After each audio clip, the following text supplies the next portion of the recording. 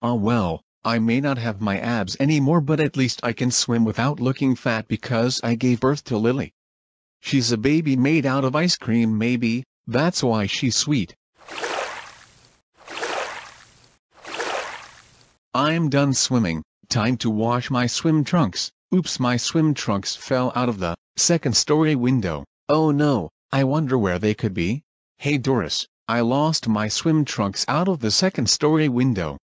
And I tried looking for them and I can't find them. I don't care.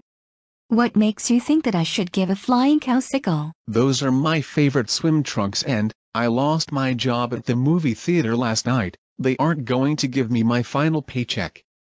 Can I have $20 for new ones? No, the only things I will provide for you are food, love and shelter, nothing else. Get a job if you want to spend money on fun stuff. To be continued? Wawa wawa wawa. See you on Elias D's Boris for Hire episode 18. I think he didn't look hard enough. I am going to go check for his swim trunks. What an idiot, they're right here. I'm going to throw them away because a dumb pea brain doesn't deserve swim trunks.